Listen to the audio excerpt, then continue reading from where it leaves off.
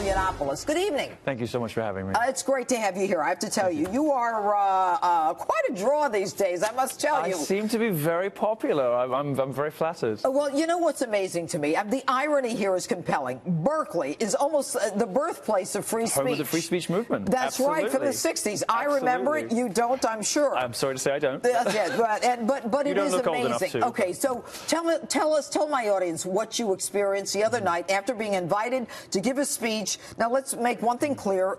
You are conservative. You're an openly gay conservative, you know, politically incorrect pundit. So they say. I tell jokes that upset the left, you know, about some of their special favored victim groups. But I'm very popular on campus because I talk about free speech and free expression and something that is really under threat on American college campuses, which is the First Amendment. It's, you know, many of these universities are not fulfilling their commitment to the First Amendment. So student groups invite me to point that out, to talk about the absurdity of, you know, the sort of, I mean, there's no other word for it than persecution, really, that conservatives and libertarians find themselves, you know, subject to on college campuses. All right, so you get to Berkeley. I mean, you're from where? I'm from London. Okay, you're from London. You get to Berkeley. I mean, the reputation is kind of this free spirit. Everybody's high, smoking weed. Was supposed to be like, you know. I mean, I couldn't believe it. I honestly couldn't believe it. I'm from Europe.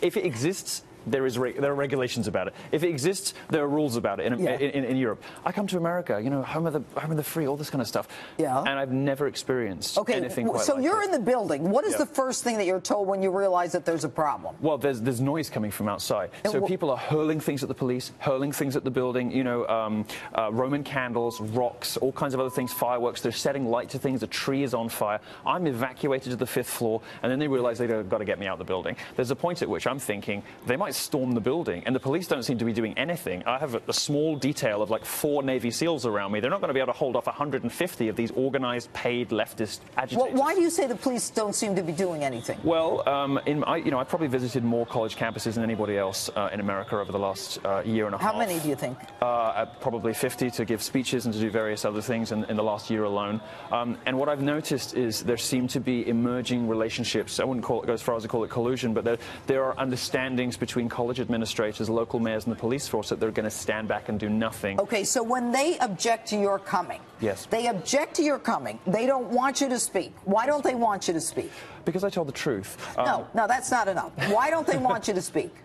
Well, I think that the main reason is that they're experiencing a revolt from their own students. The university administrators are so completely politically homogenous. So because you're more right and they're left, is that what it is? Yeah, but I mean that shouldn't matter really. I mean it doesn't matter what your opinions are. It does to them, of course, because they're very threatened by Trump. You know, they're very threatened by this new. So you like Trump? I love him. All right, you love Trump. They hate Trump, so they're going crazy. How many people were arrested?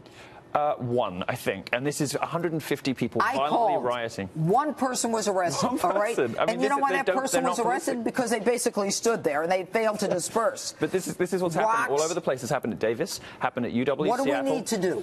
Donald Trump needs to do what he's been doing so far very well, which is put his money where his mouth is and do what he says he's going to do. He needs to start withdrawing federal funding from colleges that refuse to honor their First Amendment commitments. And he needs to start with UC Davis, UW Seattle, and UC Berkeley. He already indicated he's going to do that. Do you realize that we give them $357 million? 370, taxpayers. All right, Berkeley whatever gives them it is. 370, and you know the thing about Berkeley is all of this goes into liberal arts colleges, liberal arts studies that don't produce real jobs. All right, you got a book coming out, but I got to go. What's the name of your book? Dangerous. It's #1 on Amazon right now. It's going to be one of the books of 2017. Dangerous. Milo Yiannopoulos. Good to have you on Justice. Thank you so much. Thank you.